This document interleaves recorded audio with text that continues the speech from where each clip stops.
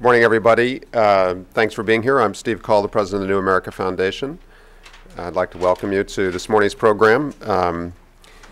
It's really an honor to have Alex with us, and I think this is going to be a very meaty session this morning.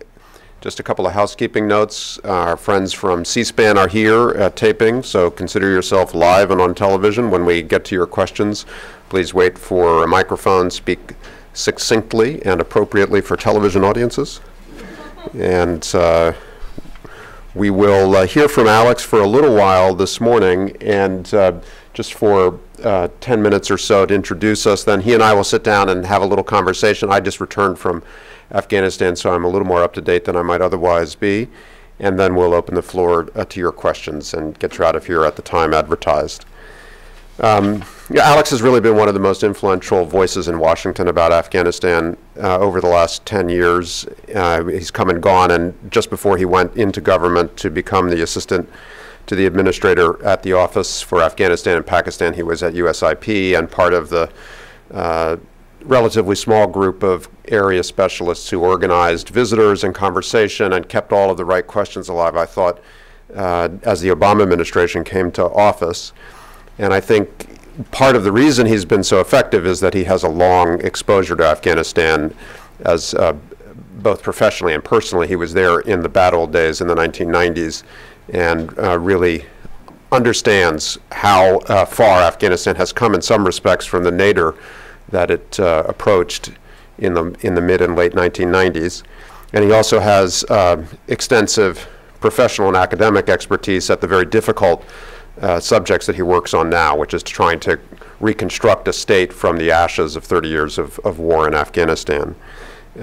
He has worked, in fact, as a director on the project on failed states at Stanford's Center for Democracy. He has a JD in law from Stanford and a master's degree from the Fletcher School as well. And he lives here in Washington, D.C., and it's just a great pleasure to have him.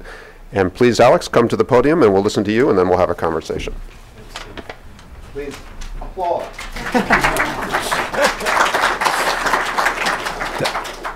And because C-SPAN does not have a laugh track, as far as I know, you should also laugh at the appropriate moments in the remarks.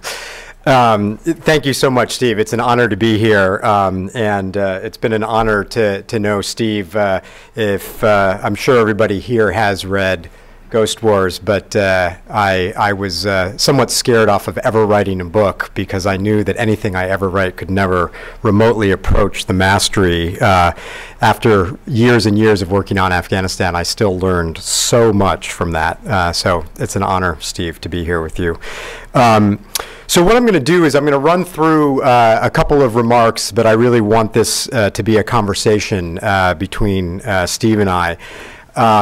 And then all of you. You know, the first thing is that I just came back from the Bonn 2 conference this week. And for me, and I think for all of us, it's a great moment to reflect on not only the last 10 years, but even the period before that and the coming 10 years.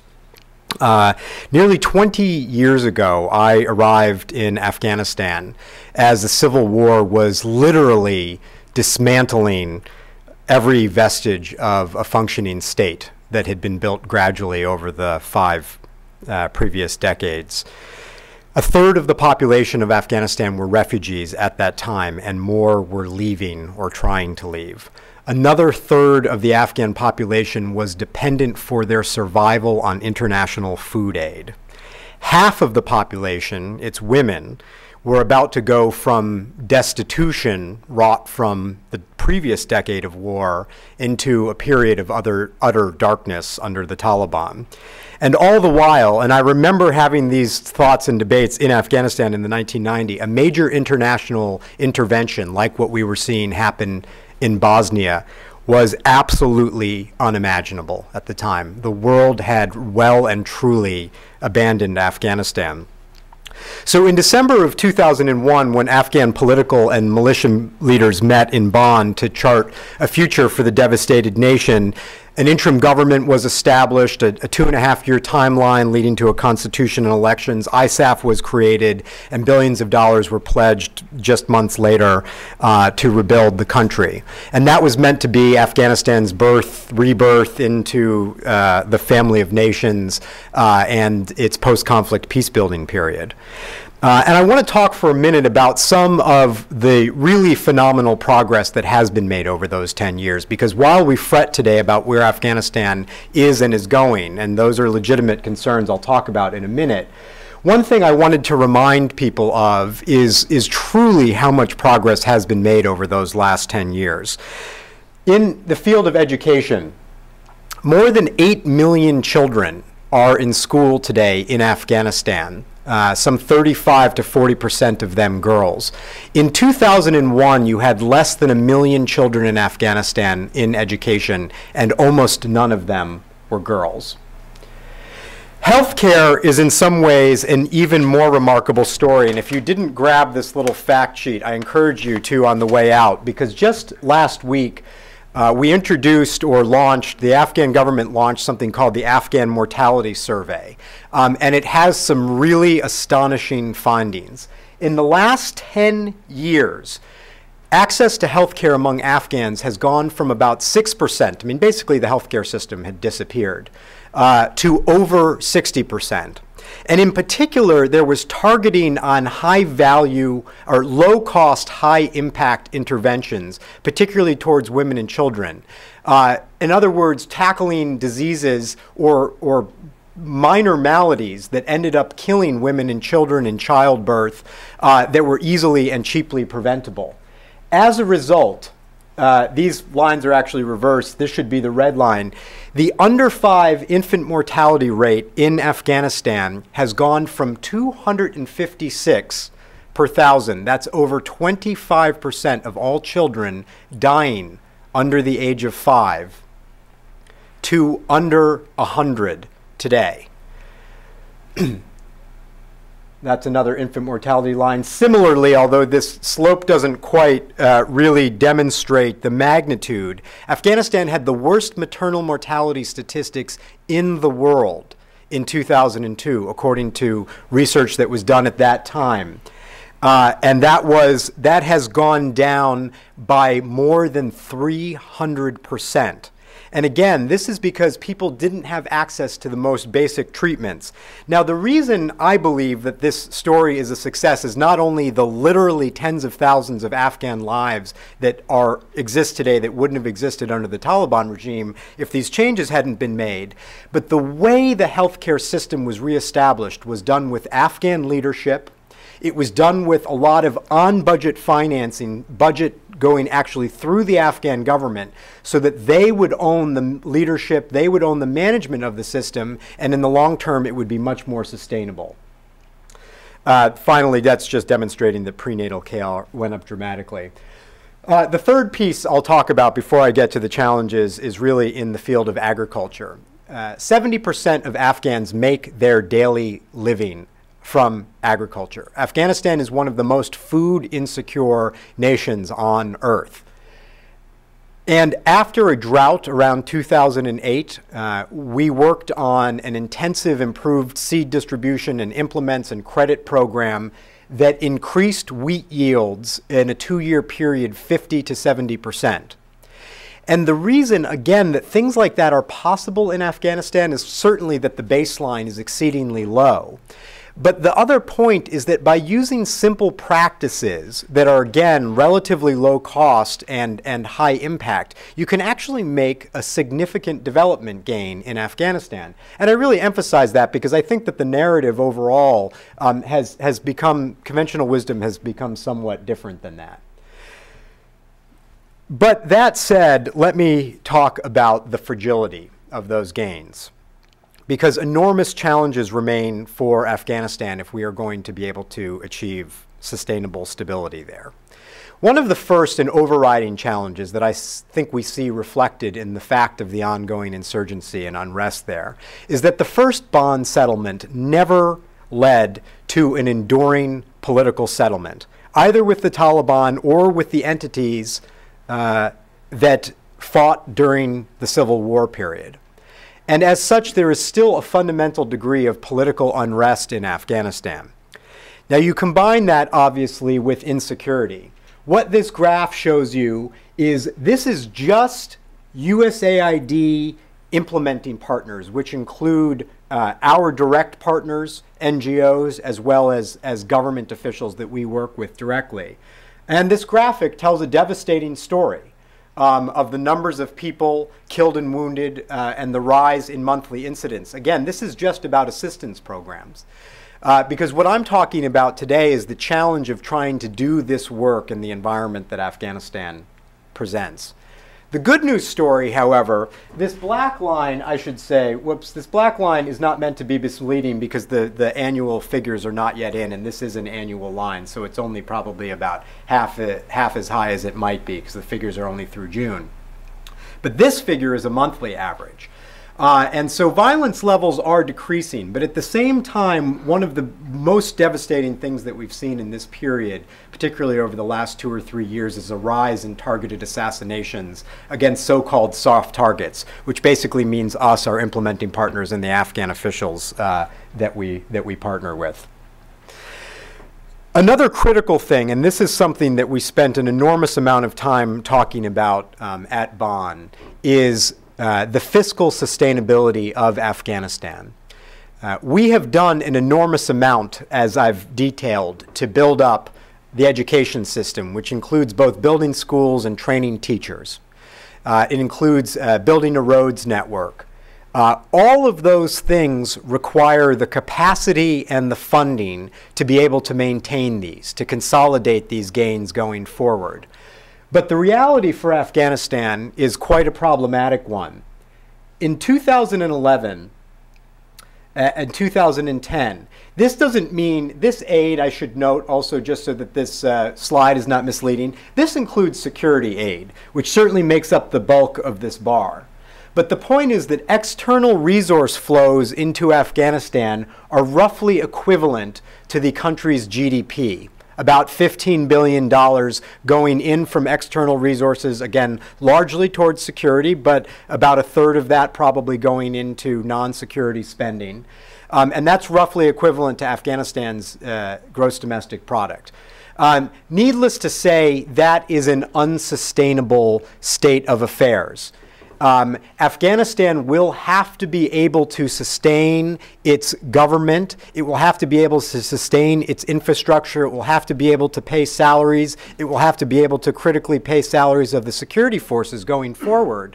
But we know over the next number of years, there will be a decline in external resource flows. And so that is a critical problem that is going to have to be managed. Before I get to that, let me just say one word about governance as well. Governance gains in Afghanistan have been significant from where they were in 2001. But that said, weak governance, issues of corruption and capacity do still plague the Afghan government. And that is something that we and even President Karzai acknowledged in his speech at Bonn are critical things that need to be addressed. He called for instance, the creation of an apolitical civil service, which I roundly applaud. He called for a re-intensification of anti-corruption efforts. And I think these are things that we in the international community strongly agree with and need to find ways to support. So let me briefly just say something about the way forward, and then I'll stop. So again, a little bit of good news on the horizon. This is Afghanistan's domestic revenues that they collect for themselves. And while this figure here at the 1.5 to 2 billion mark, which is where we're heading right now, is considerably lower than what Afghanistan requires by 2015 to be able to pay for all of these things, this curve is pretty remarkable. And all signs show that it will continue to rise.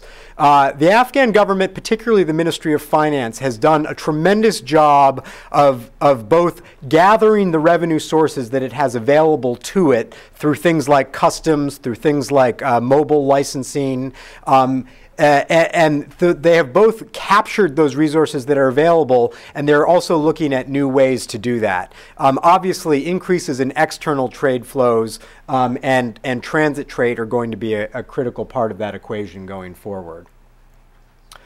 The next thing is something that's interesting. There's a lot of talk, particularly in least developed countries, about a very strong correlation between GDP and energy production. And Afghanistan's experience over the last 5 years demonstrates that in a remarkable way. Afghanistan's GDP has increased 8 to 10% over the last 5 years. And annual energy production, of which USAID is a considerable investor, has increased almost at exactly the same pace. Now, it's not necessarily always a direct causal effect, but this is a remarkable degree of correlation. And the important point here is, first of all, that Afghanistan is gaining the capacity, is gaining the infrastructure to fuel economic growth, which is fundamentally what's going to lift Afghanistan and its ability to raise revenues. But the second point here is another success story. The Afghan utility, which has been established in the last couple of years, has shown remarkable out-of-the-gate progress. They are not only technically capable of maintaining most of their energy system, but in the last 2 years, they have gone from a $140 million subsidy to a $40 million subsidy. In other words, they are approaching break even because they are collecting money from customers. And they are looking at interesting and innovative ways to do that through smart meters and mobile payments, some things that we're only starting to do today in the United States.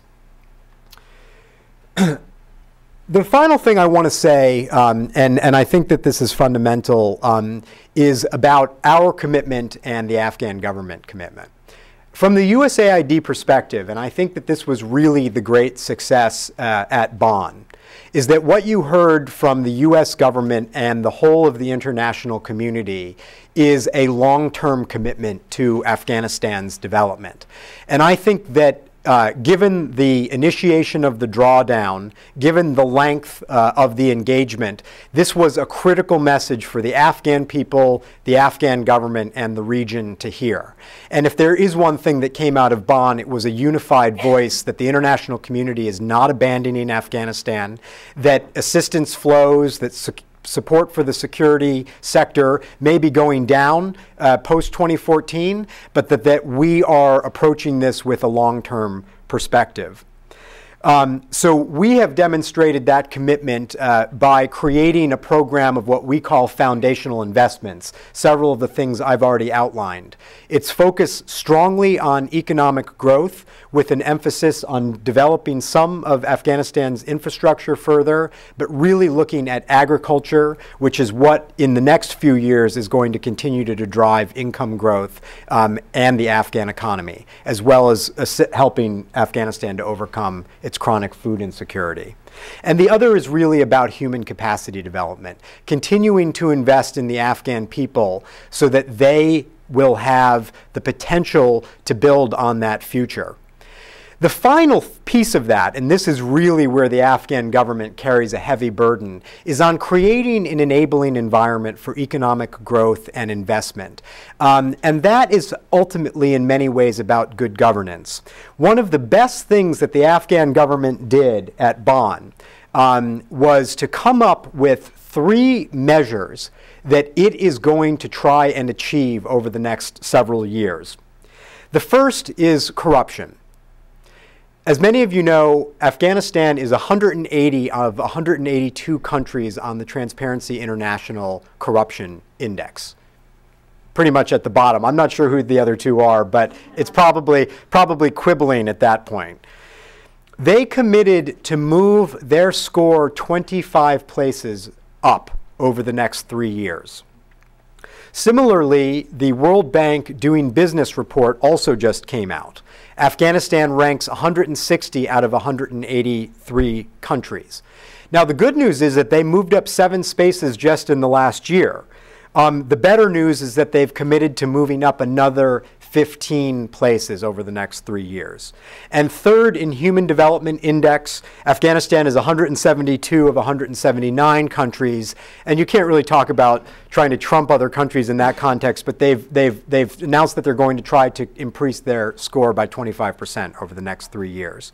The other critical issue on the horizon is governance indicators in terms of a good election in 2014, in terms of increasing the parliamentary and judicial independence so that there will truly be checks and balances, and continuing to go down the road of improving subnational governance, which, as many of you know, for Afghanistan is in many ways where it is at. Because a lot of the decisions, I mean, people really live at the provincial level in Afghanistan. And I don't just mean that in the sense that it's a truism. I mean that in the sense that in a country like Afghanistan, where local problems really drive realities, it's critical that increasingly governance is able to respond to those sorts of challenges. So at the end of the day, what we are fundamentally talking about is a strategy that is going to make Afghanistan more resilient through the process of transition and beyond. These challenges that I've outlined are going to remain. Even once Afghanistan becomes post-conflict, it will still have a degree of fragility that will require a high amount of attention to these issues.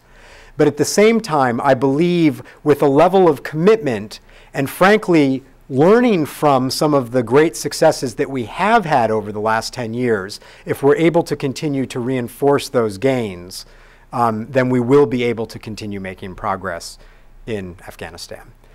The reason this map up here is because I like maps, but also because one of the things we might talk about is the regional context and how critical that's going to be for Afghanistan's future development. Thank you. I'm supposed to sit over there, okay. And I want to flip back through your slides. Oh, good. So first, let me just start a little bit with some questions about your really clear presentation. And I guess I wanted to start here with this question of sustainability. If aid, including security aid, is about $15 billion, and we're spending $100 billion a year on the totality of our military intervention. So is it correct then that the training, the support for the ANSF is in that 15 billion? Yeah. And so about a third, you said about $5 billion is what we would think of as non-security aid. Yeah, I think roughly that's right. And so what do you think, as a banded range, is a sustainable aid budget, external aid budget, including security for Afghanistan post-2014? Well, this was discussed very heavily at Bonn, and I don't think that we have a clear answer to that yet. I highly recommend, if you haven't seen it, the World Bank has come out with a study on fiscal sustainability for Afghanistan, and it's the best baseline, it's the best thinking that anybody has done on this question, probably in the 10 years, but certainly recently. The Afghans at Bonn asked for something like a $10 billion commitment over time. And I have no ability to say whether that's realistic. I think roughly divided into $5 billion for security spending and $5 billion for non-security spending. I think the reality is that Afghanistan can and will have to manage with less. And the question is the slope of that. Obviously, they will continue to increase their component of it. But over time, those costs will lessen. We know that. Our assistance is already going down. U.S. assistance is going down, and I'm sure that over time it will from others as well. I think that the critical analysis that we need to do to answer your question is to really identify which of those things are going to have, which of those declines are going to have the greatest impact, and have a specific strategy to mitigate that by focusing on things like employment that will keep young Afghan men busy even as some of these changes take place.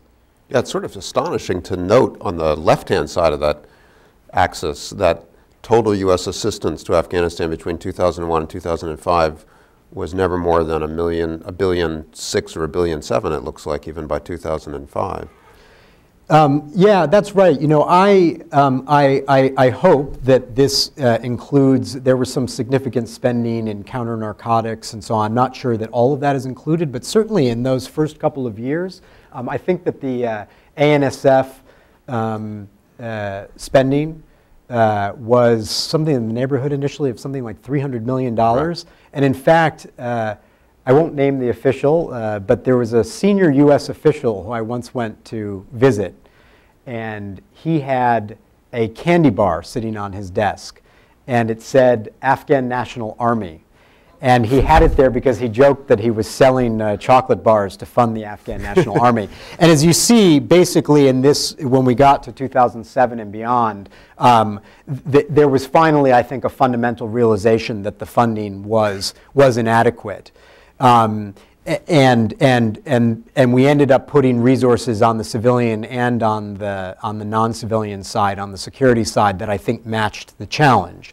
The question now is that how do you then scale back down while maintaining what's been built with that funding? So another intriguing slide, and you pointed out how striking it is this one, which is the slope of revenue. So what are the elements of that increase? Is Afghanistan collecting taxes? Is it experiencing greater transit trade that's taxing at the same rate that it was before, or collecting at the same rate that what is this about? There are a couple of factors. A big one here at the first inflection point is that Afghanistan, you know, as part of this, gets considerable customs revenues. The revenue points in the west, in Herat, in the east, outside of Kandahar and outside of Jalalabad, were essentially controlled by people who were not turning those revenues over to the central government, or taking an undue share for themselves. And that really changed around this inflection point, and most of the money started going directly into Afghan government coffers. The other, you know, phenomenal story in Afghanistan is the rise of mobile phones. The Afghan government licenses and had a very fair and open process for its mobile phone licenses. And now 85% of the Afghan population is covered by mobile phones, and roughly 60% have a mobile phone, which is just a communications revolution. All that mobile phone use is taxed, and the Afghan government has gotten really considerable revenues from it.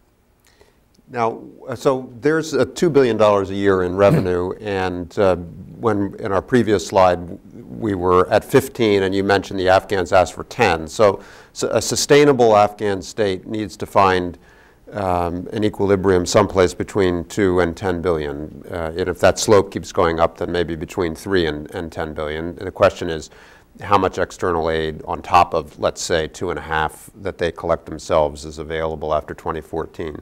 So, all right, so that's at least we've surrounded the question of sustainability in fiscal terms. And then to dig into the kind of qualitative aspect, the actual lives that are at issue and that you started out with with your survey of education and health in particular, I wondered, you know, considering that we don't have access to the maps that the United States intelligence agencies create each year, showing which areas of the country are under Taliban influence and which are not. But we know that a substantial part of the map that you put up there reflects de facto Taliban control in rural areas. And in fact, humanitarian organizations providing inoculations and other health services, you have to negotiate with the Taliban shadow state to move and to provide some delivery of services. And I guess my question is, if I were an Afghan, I would anticipate that there's going to be some substantial areas of rural Afghanistan at a minimum that are going to remain under Taliban influence in the post-2014 world. It's really not even NATO policy to eradicate all vestiges of Taliban influence and control. So compared to the 1990s, what is the shadow Taliban's attitude toward the delivery of improvements in education and health services to Afghans of the sort that you documented on a national basis? What's actually going on in their territory in these critical areas of the Human Development Index?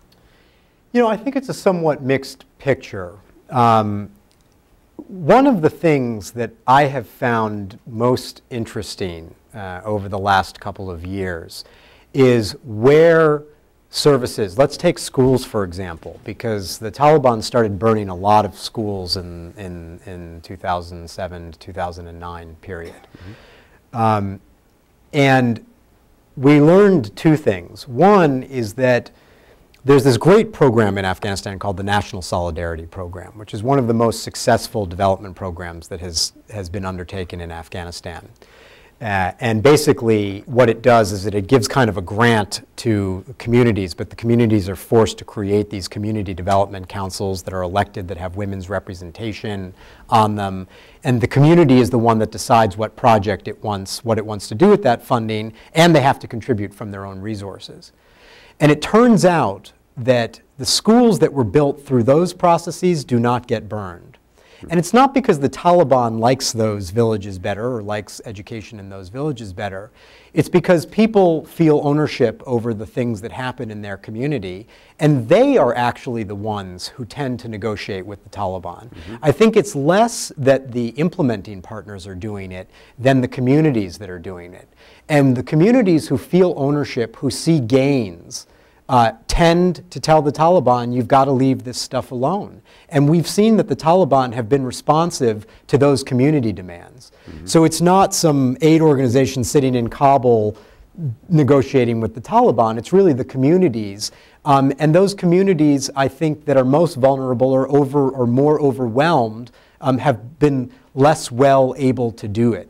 And so at the end of the day, I think it really, the answer to your question is most about how invested those communities feel in the progress that they've seen or the failure to see progress. Because there are certainly some of the most far-flung communities in Afghanistan that haven't seen the same types of gains and therefore are less invested in that path. And on health issues, I mean, the dramatic gains in child mortality that you documented, those are obviously connected to women's health substantially. And have the Taliban's attitude toward the delivery of health services to women changed since the 1990s under community pressure in a similar way or otherwise, or have they not? The only evidence I have of that is the reality of what's reflected in these statistics. There are not an enormous amount of attacks on healthcare facilities, even in provinces where the insurgency is very active. And these statistics are national statistics. Certainly they vary by province, but it doesn't reflect only gains in safe areas. Right. And then just to talk a little bit about the corruption subject that you raised, let's see, where was that slide? I guess just to put us back with the sheer size of the resource flows that are coming into a highly insecure state whose elites have known nothing but uncertainty for 30 or 40 years. Of course, it's not, you know, at a baseline surprising that those elites would skim off these temporary surges in external flows in order to provide security for themselves and their kind of patrons. But when you talk about improvements that the government is committed to in terms of the transparency indexes and other kinds of indexes, external measures of corruption, what is it about the structure of corruption that you think it's realistic to change in Afghanistan, given the hugely, as you point out, sort of distorting effect of external resource flows that are 100% of nominal GDP? What can actually change that the government will attack in some effective way? Well, I think that there are really fundamentally two drivers that work to bring down corruption. One is the rule of law, the threat of punishment. Are there institutions that are actually, I mean, we have corruption. I'm from Pennsylvania. There was recently a major corruption case in Pennsylvania with judges selling kids into juvenile detention centers. So corruption exists, really bad corruption exists everywhere. The question is whether you punish it or not, I think, is the first thing. And the second thing is about leadership. Let me give you a good example. We do a lot of work with the Ministry of Mines. Everybody talks a lot about, and if you go to the revenue slide, you know, what you don't see yet on here are the promised gains from the extractive industry in Afghanistan. There's enormous potential for domestic revenues over time, not in the near term, to be generated to Afghanistan. But Afghanistan is also a classic country for resource curse because of governance and corruption issues. And so we don't work on mining per se, but we are intensely focused on working with the Ministry of Mines to get them to sign up to the Extractive Industries Transparency Initiative and other things that will build a web of safeguards, essentially, around the extractive industry so that it doesn't become a source of grand corruption. And the good news is that the current Minister of Mines in Afghanistan, I believe, and evidence has shown from the tenders that have happened under his watch, really believes in this and has put his leadership on the line, has made it clear to those in the ministry that corruption would not be tolerated. And the bids thus far, the major ones like we've seen of the Hajigak mine, but also more minor ones, have been far, far more transparent than the ones that came before him. And now he's even threatening to reopen a lot of the bids, relatively small stuff, that happened under previous ministers. There's no substitute for leadership if you are going to combat corruption. And I think that the combination of those two things, I mean, even as corruption continues, you have seen glimmers of institutions in Afghanistan that do take their role seriously. I think a fantastic example is what happened with the Independent Election Commission during the last election. They stood up under unbelievable pressure to air the problems of fraud in that election. And when you start to have individuals in positions who say, you know what, this is my job, I'm going to stand up for it, even against the risks, I think that has the potential to create a more positive cycle in dealing with corruption. And you said earlier, I meant to ask you about the mines subject, and you said that going forward, agriculture is going to remain the heart of the Afghan economy. And when you were just talking about the mining sector, you said it's not a near-term prospect. What is your analysis of the realistic potential, with taking note of your concerns about the resource curse, but the realistic potential for Afghanistan to join Mongolia as a sort of 21st century resource-based economy for industrializing neighbors like China?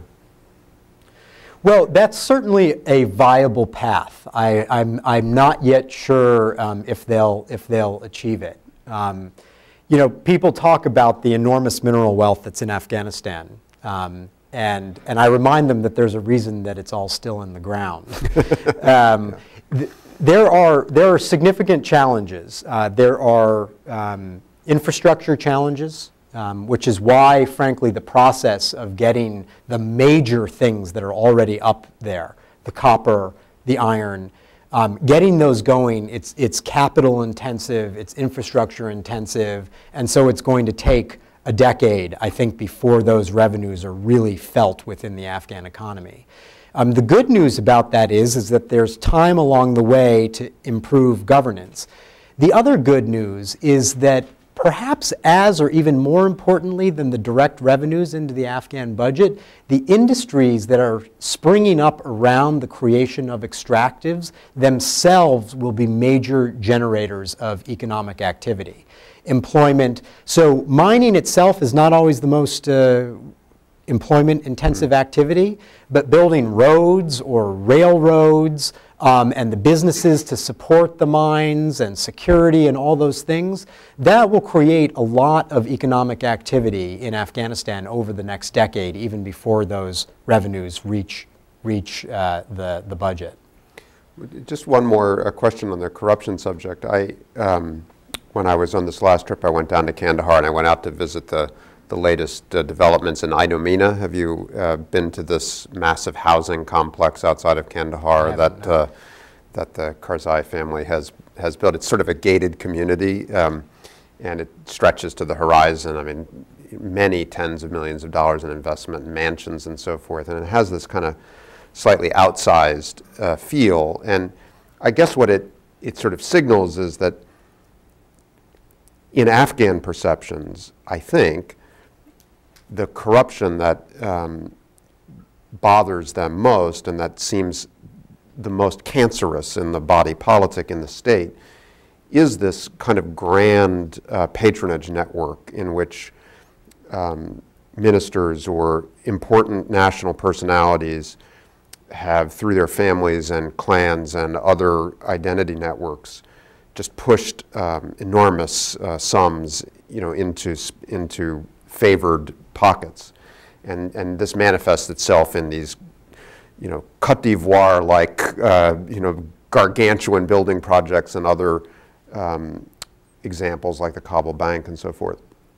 And as you approach the 2014 election, and you think about the candidates that are going to emerge and the enormous turning point that election will represent for the stability of Afghanistan and the coherence of Afghanistan, where will technocratic candidates or other coalitions come from that are not already located in these patronage networks that have been globbing onto large chunks of these external flows and sort of pocketing them for themselves? I mean, how can we imagine leadership in the next phase of Afghanistan's capital that is starting to rise above this kind of rent-seeking pattern that I think concerns most of the Afghans that I talk to, whether they're from the north or the south, because it's really crosses all of the other lines that Afghanistan presents? I think that one of the most important things that needs to happen in the next stage of Afghanistan's development is a much more inclusive politics. Afghanistan, because of its diversity geographically, socially, ethnically, is one of the worst candidates for a winner-take-all system. There needs to be a perception among different groups that they have a future in Afghanistan. And I'm not just talking about that they get so many seats in the parliament. I mean, just going back again, in Afghanistan, 15 years ago, it was Somalia. It was a state rent into factional armies that were fighting each other. And many of them see the risks of going back to that sort of state. And the people in those regions see the risk of going back to that sort of state. And the way around that is that those groups need to see a way in which they are going to be part of the firmament going forward. I think one of the most important things that will happen on a national level is the real growth of a political party system that actually represents interests and not just personalities. And I think going back is this question of subnational governance. The Afghans have taken some critical steps in the last couple of years to increase and to begin increasing the say that people have at the local level in how their budgets are spent, in how they're represented. And that needs to continue. Because at the end of the day, what people are going to need to see is that they have representation. And that the spoils, we call them spoils in war, but the money that's coming, whether it's from customs revenue or extractives or whatever, is being distributed in a reasonably equitable fashion and not being stolen by illicit power brokers. Right. And I think that the best path in that direction is some aspects of the system that will create a more inclusive politics, because ultimately people are going to fight for their own interests, and if they have a mechanism to do that, then I think that will all get divided more evenly. Well, and as you know, I mean, President Karzai has resisted the formation of political parties of the sort that you would find in many other democratic systems, and I guess still does. There are political parties like Jamaat and others that have historical roots, and there's also talk of coalitions and other things that sort of sound like political party coalitions, even though they may not have formal party structures. What is USAID's policy and strategy for promoting that kind of inclusive politics that you've just identified as important, especially since the clock is ticking and there's really only a couple more years before the next coalitions are going to form to contest both the presidential and other elections in 2014? USAID and others in the international community have invested heavily, I think, in two things. One is since 2005 in the parliament and getting the parliament, I mean, literally from scratch, into a body that actually has some capacity, that has a professional staff. I work with the Hill sometimes. I can't imagine it functioning without a professional staff, and the Afghan parliament very much needs the same. They need some basic capacity. I think that as they have capacity, and as we've seen over the last couple of years, I mean, they're not lying down and taking presidential pronouncements about which minister should serve or who doesn't get to sit in the parliament because of problems with the elections. And as they've started to both have the capacity and to see what their legitimate role is, I think that grows. And that also includes political party development. Political parties are legal in Afghanistan, and there are many political parties. The problem is that the electoral system doesn't promote a political party system. There are ways around that within the current... You're not permitted to run a party slate, correct? I mean, all the members of parliament are themselves independents in some technical sense. Is that right? Yeah. They can have party affiliation, but they all run as individuals. Right. Yeah, and the system for it's in many ways about the system for electing them, because it's a system that causes people to vote for individuals as opposed to being able to vote for parties in any way. Mm-hmm. And just as we finish up, to go back to your map, you talked about provincial structures, governance, and then just the experience of ordinary Afghans being, as it has long been, shaped by their diverse local environments. Take us a little bit around this map. I mean, we all know that if you map the security incidents, you know, they'd be right along this band here, mostly in the south and east, although there's certainly been a spread of violence to the north over the last couple of years. We also know that in terms of your Human Development Index and the sort of state of Afghans at the bottom of the global tables, the worst historical poverty has been there in the center of the country where things are peaceful. But where are the success stories and where are the really troubled areas in terms of the delivery of these changes, the lumpiness of those aggregate changes in education and health indicators that you described at the beginning?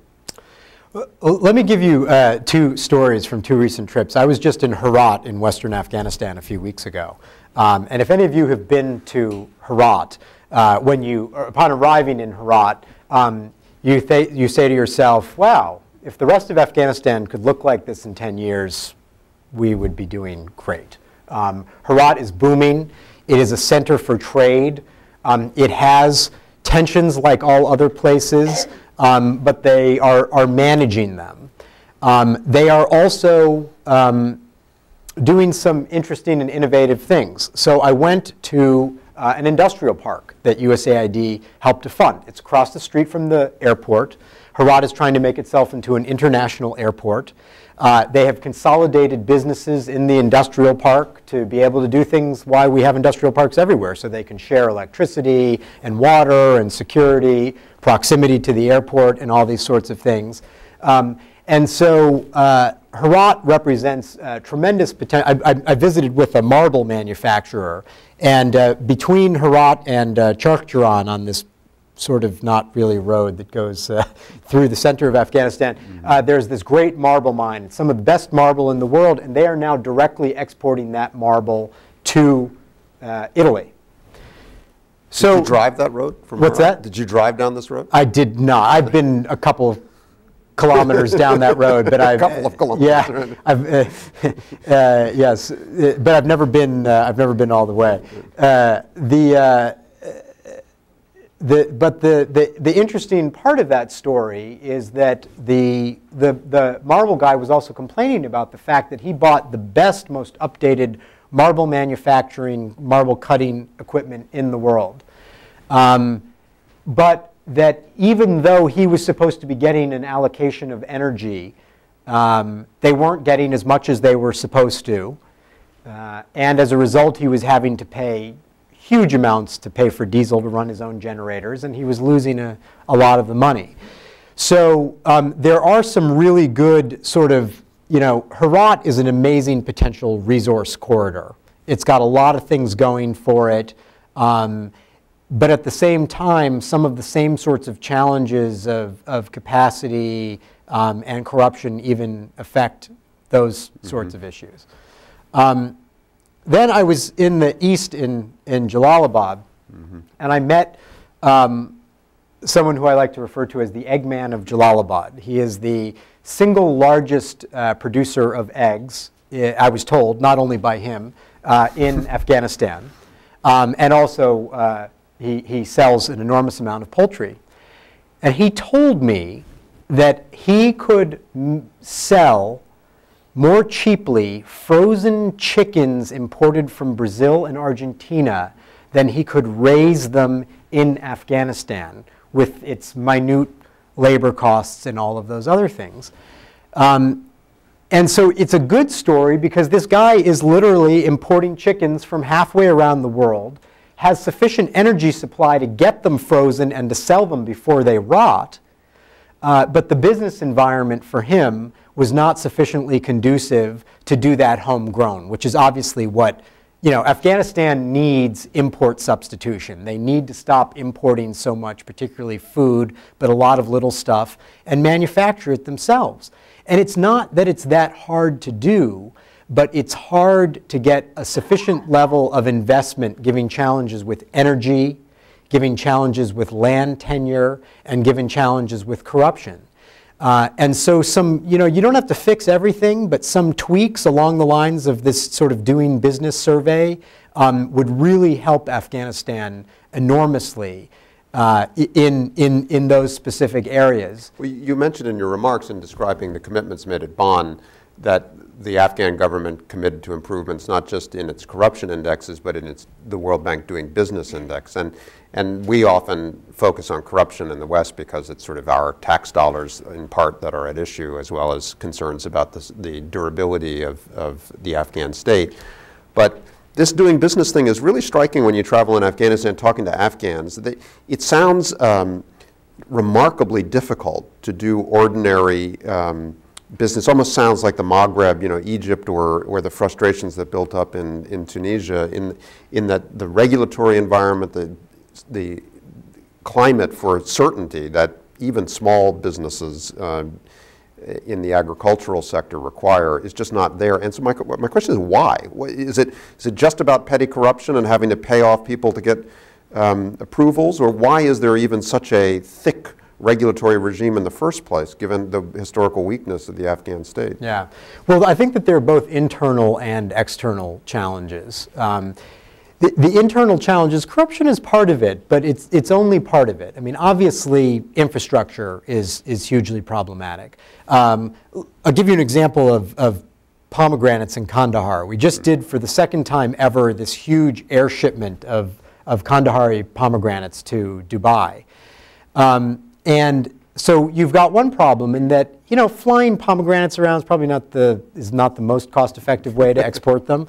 The second problem is that you couldn't even do that previously. You couldn't aggregate enough produce in Afghanistan because you didn't have cold storage. There's a big Indian-built cold storage facility next to the airport now. Exactly. So, and then for cold storage you need energy. Right. And so there are a lot of just impediments in terms of the infrastructure. But part of it is also this, not corruption-based, but it's just kind of problematic to do businesses. One of the things that the World Bank does is that it looks at the numbers of steps that you need to take to get a business license in every country. And often, and worst of all, in countries like Afghanistan where the regulatory regime is weak, the number of steps are the highest. I mean, you literally often have to go through like 60 steps. And so a little bit of that's about corruption, but it's also about ineffective, inefficient bureaucracy. Now let's go externally, because Afghanistan is landlocked, and it is in a tough neighborhood. It's in a tough neighborhood from a political perspective, and it's in a tough neighborhood from an economic perspective. This is probably about the least economically integrated region in the world, or at least among them. And it's not that you need to build up Afghanistan's economy through aid, but you need to unblock some of the pipes, as it were, or to build some of the pipes in the case of bringing in things like energy into Afghanistan. The problem is that a lot of these countries don't cooperate especially well with each other either in terms of trade regimes. And if you could improve the regulatory environment for trade, one of the big things that we did last year, which was a huge deal, was assisting the Afghans and the Pakistanis to renew their transit trade agreement. And it still hasn't really fully taken effect. But if it does, Afghanistan could make almost instantaneous gains in trade. Hamid Karzai has said that he wants Afghanistan to become the roundabout of South and Central Asia. And what he means by that is this: you see this ring road here, this brown line that goes around. You know, Afghanistan's strategic position has historically been because you know, there's an impenetrable mountain range going between these two continents that were smushed together many years ago, and it's really tough to get around it. And if you could get through it, Afghanistan would make tremendous gains. There are infrastructure problems with that, but there are also regulatory problems that would really be helped by better cooperation with the neighbors. So one last question, and then I'll open it to the audience. Just to follow up on that, I mean, it's a tough neighborhood, and I'm sure you could tell stories about all of Afghanistan's neighbors in that respect, but Pakistan obviously is the neighbor that has figured most closely in Afghanistan's struggles over the last 20 or 30 years, and right now relations between Afghanistan and Pakistan seem shaky, and between Pakistan and the United States even shakier. In terms of the areas that you work in, trade and economic growth and the access of Afghans to health, social, and education services, what is Pakistan's role in the life of the country? Is it attempting to stabilize Afghanistan through constructive change, such as through the Transit Trade Agreement? Is it blocking that potential in the same way that we see a little bit on the military side? What's your assessment? Well, you know, I won't speak about Pakistan as a monolith, but there are some interesting trends, I think, that are going on. One of the things that we have seen, and this was really prominent in the negotiations between the Afghans and the Pakistanis about the Transit Trade Agreement, is about the role of transit trade across Pakistan to India. And this year has actually, you know, you never want to be overly optimistic, but this year has actually seen some potential breakthroughs in India-Pakistan trade, which would be obviously fundamental for Pakistan. I mean, it would be revolutionary for their economy, and it would also be very, very valuable for Afghanistan's economy.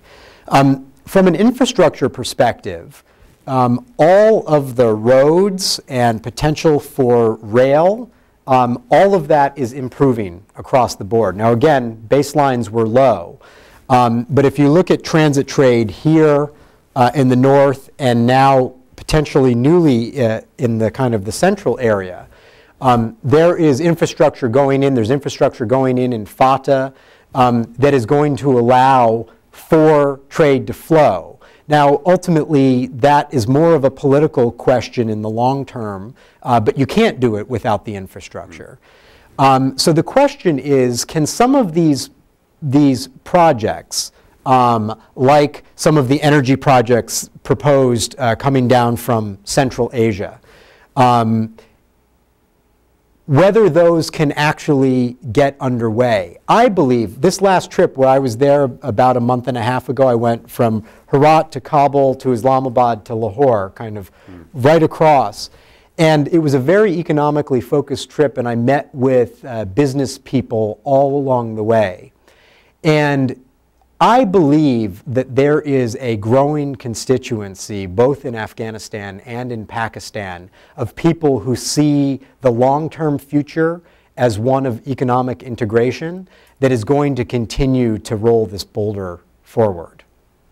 Good.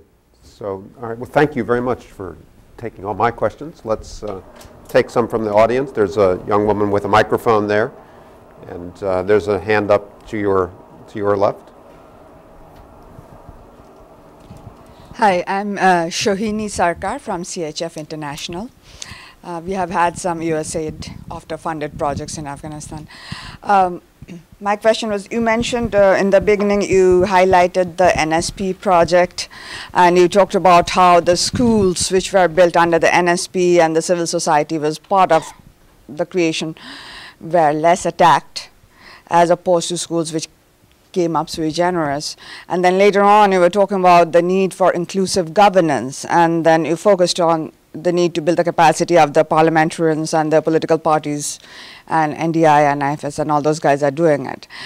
But what do you see USAID's role in terms of building the capacity of the civil society, in addition to the livelihoods generation and economic development stuff, which often builds personal capacity, but that's different from building the capacity of civil society, whereas from what you are saying, I kind of feel the subtext is that it is very important to have a very strong civil society, because even if you build the capacity of the parliamentarians, and I have worked in Afghanistan, even the regular people don't necessarily trust the people who they have sent to the parliament. They kind of do it because they are the power brokers within their region.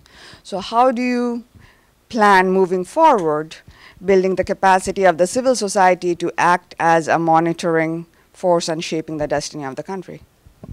I couldn't agree more strongly with the premise of the question. Afghanistan absolutely requires a robust civil society if it's going to go through, and that is an essential part of strengthening this fabric so that civil society is more resilient.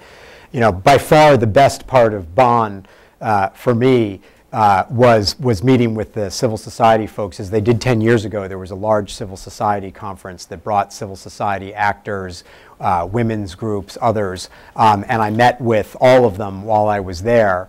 You know, Afghan civil society, if you know, again, maybe a popular misconception, Afghan civil society overall is not as strong as it could be, but Afghanistan civil society actors are an amazing group of people who, long before 2001, have been struggling mightily against many of the trends that have so affected Afghanistan over the last 3 decades.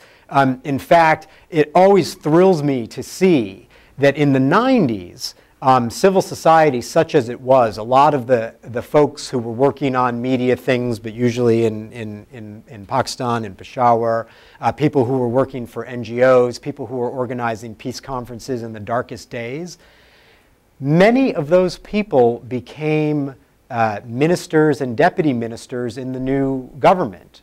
They became, in many ways, people from Afghan civil society became the sort of technocratic engine of the Afghan government. Now, not enough of them, I think, ended up in the government, but the important thing is that they are there. Those voices are there, both outside and inside the government.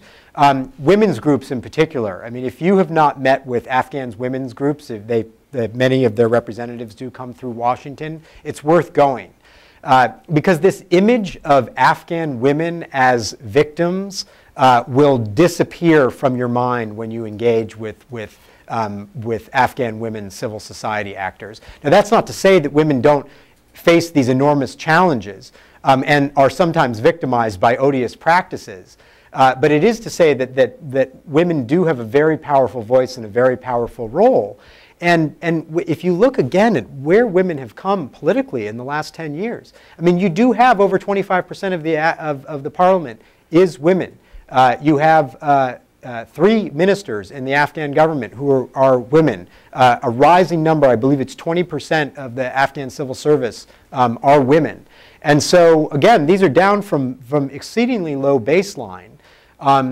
But it is critical for us to continue to support those currents within Afghan society because no society, I don't believe, succeeds either without a strong civil society or without a strong role for women. Just to follow up a little bit, I mean, we use this phrase civil society now in Washington. It's almost, you know, devoid of meaning because it's just such a catch-all that covers so many subjects and it's such a kind of shibboleth in a way. But civil society in Afghanistan faces the same problem of sustainability and durability that the rest of the political economy faces. And so some of these groups have risen and played perhaps important roles, built capacity with external aid that's going to decline. And then some of them are indigenous and have started to develop their own momentum. And I wonder, what is Afghan civil society in a self-sustaining way now, do you think? I mean, the media obviously would be one potential answer to that question.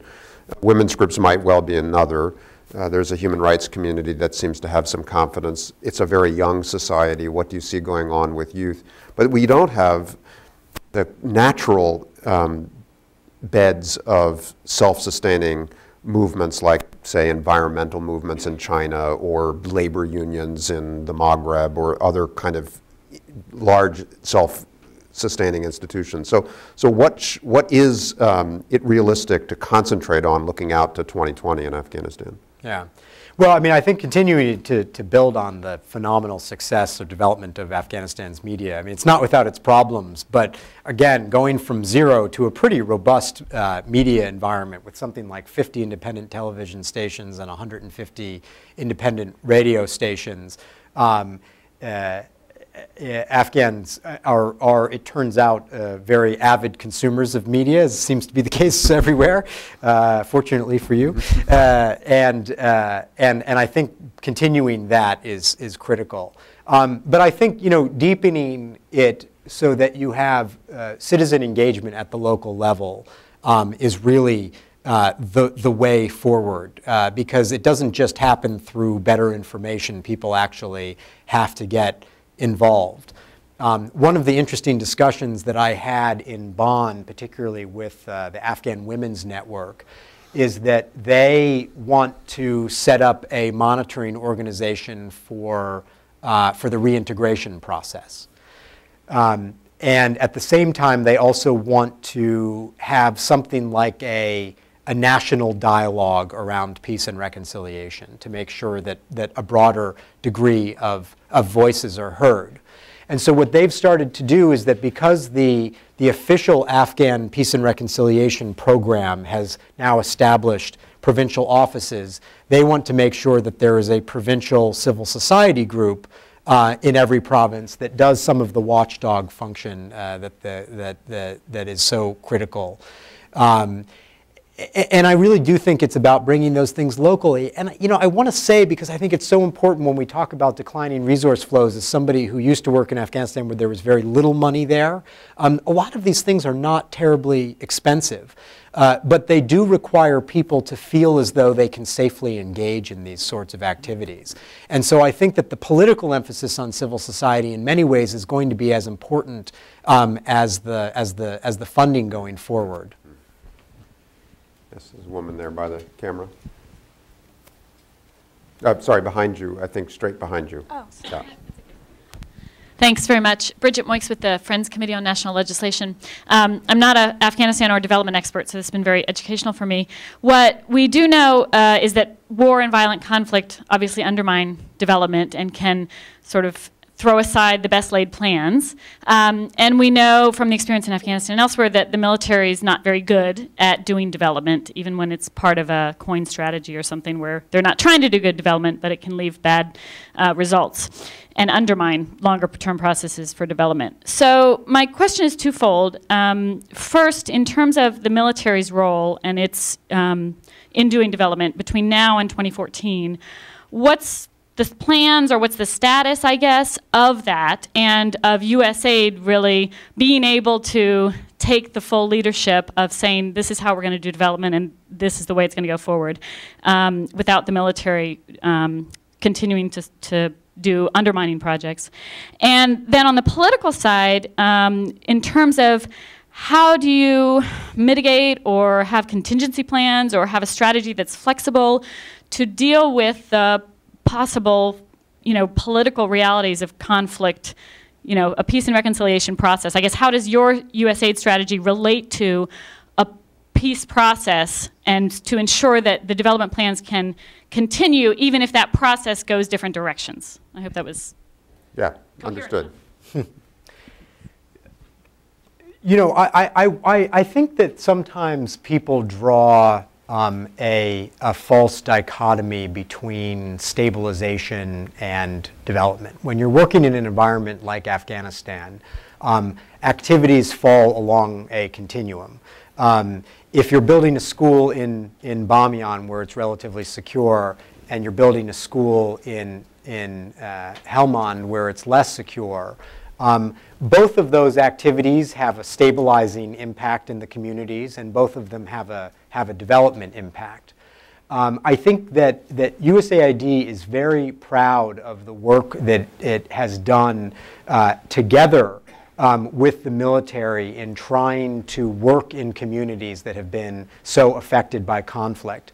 And the goal is not to just, it's not to support the military per se. The goal is to support those communities in being able to come out of conflict and to be able to consolidate the gains and the security. Because I do believe that there is a critical relationship between insecurity and lack of development.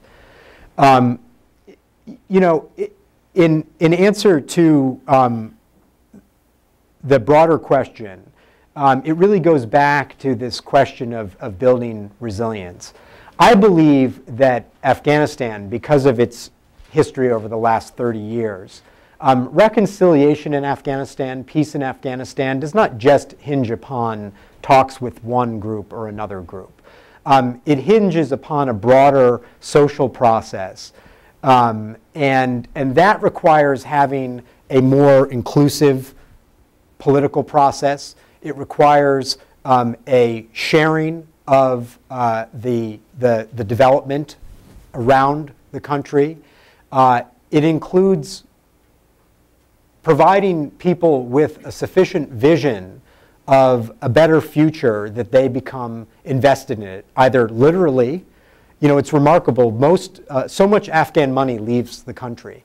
And so you don't necessarily need to attract major foreign investors into Afghanistan, although that would certainly be good.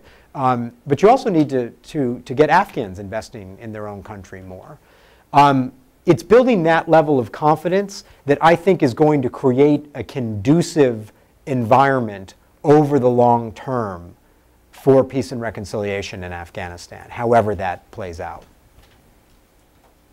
So, gentleman in the very back, and then we'll come up front.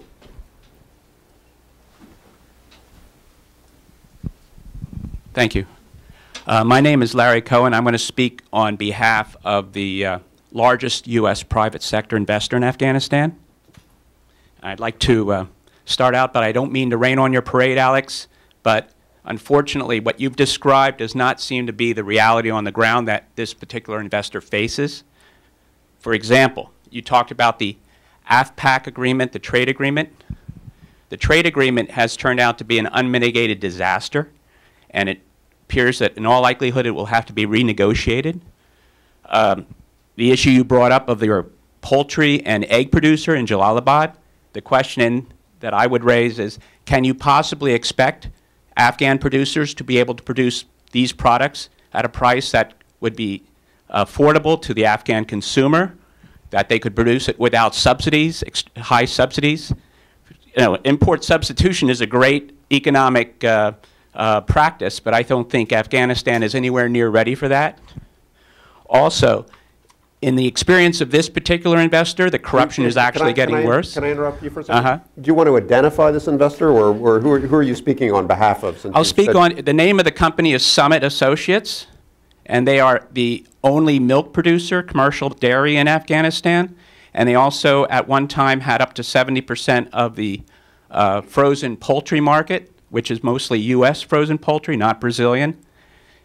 The point here is that it was a successful enterprise, and over the last few years, over corruption, trade issues, bureaucratic issues, the business climate has actually worsened and not improved. I have a whole list of things here. I'm not going to go over it, but can I ask you to ask a question? Frankly, out of that prelude, I mean, what can you ask? Can you ask a question of Alex, please? No, I think that rather than ask a question, I think I just would ask that we do a reality check here and look at Afghanistan not as being favorable to possible FDI and possible investment, but actually we've been backtracking over the last few years. It's actually gotten much worse for the private sector, and I don't think in our experience with this businessman and his investment in Afghanistan, I think we're actually moving in the opposite direction. Okay. And we're talking an investment I understand your that's comment. significant. Why don't we let Alex react to that? Well, you know, if you heard sugarcoating, it certainly doesn't come from me. I mean, as I say, there are enormous challenges in Afghanistan. I pointed out the rising insecurity and other things that have made doing business in Afghanistan, made doing assistance in Afghanistan enormously challenging. But at the same time, we do have to recognize the ways in which Afghan people and Afghan government had made progress. It's not a all good or all bad story. And my message, if I have one, is that there have been successes.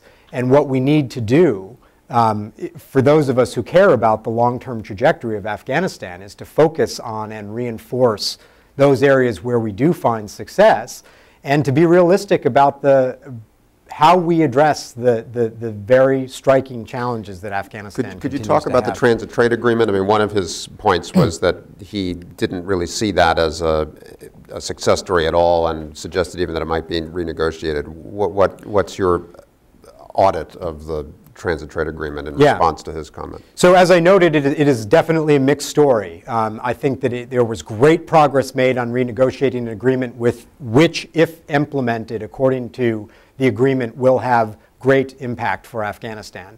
The challenge, as with all of these things, comes in the implementation. The implementation has not yet been fruitful, and it's going to be critical that it's literally that implementation. Not been fruitful. Yes, but what is it about the implementation that hasn't worked? You know, there are a lot of mechanisms that need to be put into place in terms of, I mean, it's both very practical things in terms of making the border crossings better, more effective, widening the roads, putting in some of the, allowing, for instance, you know, continues to be a dispute over whether trucks, Afghan trucks can go into Pakistan to you know, which is obviously much more economical. It's advantageous to the Afghans if they can do that. There are a lot of details, like any trade agreement, that actually need to be worked through and implemented. Nobody that I know or work with who works on these things every day has given up hope, but we certainly see obstacles to implementation that need to be overcome. Great. So this gentleman right here, and then there, and then there, and we'll wrap it up. Richard O'Hara from the British Embassy. I wanted to raise counter-narcotics, which, I mean, a few years ago was an issue that seemed to get an awful lot of attention, particularly with the international community and particularly, obviously, the UK. And yet, even though it's still a problem on the ground, it seems to sort of dropped off the agenda quite a lot. So, sort of, where do you see the narcotics piece going in Afghanistan, sort of post-2014? You know, I think that our approach to the narcotics problem is a long-term one that is borne out by the experiences in places like Thailand and Pakistan, that at the end of the day, you best deal with that most effectively by the creation of reasonable economic alternatives. That doesn't mean finding a silver bullet that is going to be more valuable than poppy. That's never the way. But it's by increasing the opportunities that are available to people to be able to safely grow and sell and market their goods, combined with a modicum of improved law enforcement that imposes a penalty. So you're just trying to adjust the costs. And I think that that's a long-term strategy, and one that's, frankly, as we all know, Helmand, where the British government and the US government share a heavy partnership and burden, is the single largest producer of opium anywhere in the world, and that the economic and agricultural prospects of Helmand are significant but as yet unrealized. And if we're able to improve security to the extent that some of that is realized through improving irrigation, then I think that there's a great chance that we will have an impact on that.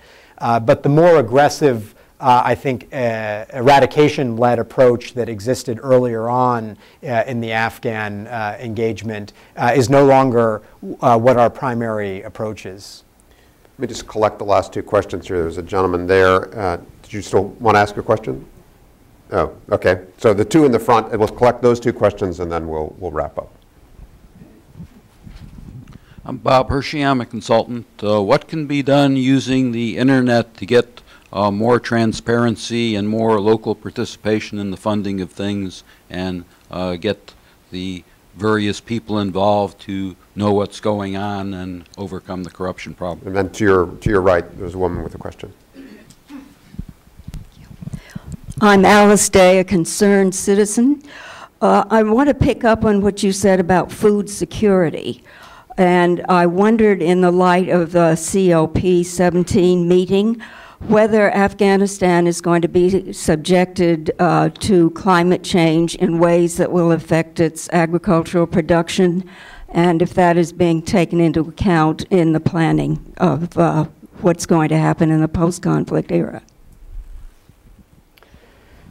Thanks for both of those questions. On food security, USAID, one of our lead strategies over the next 5 years is on agriculture, and it's really intended to do two things. It's to address the food security challenge in Afghanistan by dramatically increasing wheat yields and increasing irrigation, which is part of increasing wheat yields, and also focusing on high-value crops that Afghanistan used to export so successfully, like almonds and raisins and pistachios.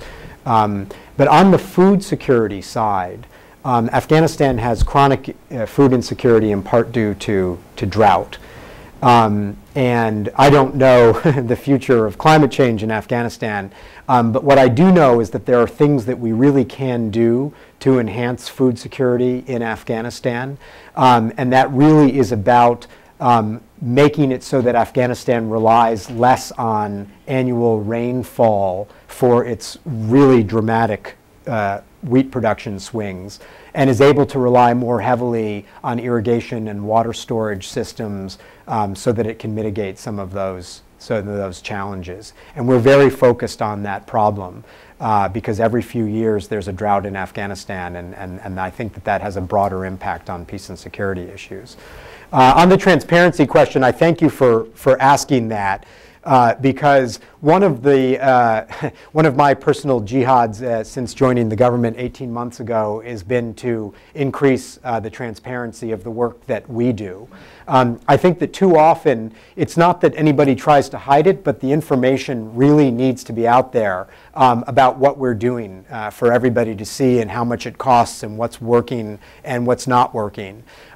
We're doing that by both trying to dramatically increase our own web presence in terms of saying what's done. We've also supported the Afghans in building up a system where they report what aid flows are, and the critical thing there is that they need the information. We worked very heavily with the World Bank in this process of examining fiscal sustainability so that they would have all of the assistance data, which they felt they were having a hard time getting. But there's also another side to your question that I want to address. One of the things that we did a year ago, I came into this position and I very quickly got a briefing from an entity that looks at where aid goes in Afghanistan. I was very concerned about reports that came out that aid flows may be either being misallocated towards corruption or going into the hands of the insurgency or both. And we put a mechanism in place that we call A-Cubed, or the Afghan Accountable Assistance for Afghanistan Initiative. And that does a couple of fundamental things. First, what it does is it addresses what I consider to be the subcontracting problem People have complained repeatedly that so much of the assistance goes from subcontractor to subcontractor, and that A, we lose sight of it, and B, that lessens the amount of assistance that actually gets directly to the Afghan people.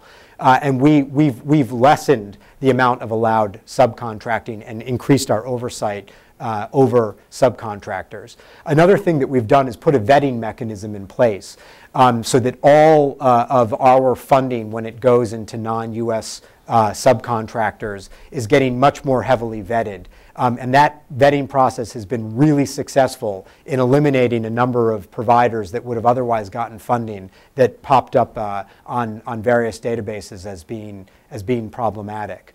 And another thing that we've done is we are increasingly working to put more of our funding directly through the Afghan government and through mechanisms like the Afghan Reconstruction Trust Fund that's run by the World Bank, because we think we have much greater visibility over those funds than we do otherwise. And a lot more of the money ends up hitting the Afghan economy than it might do otherwise.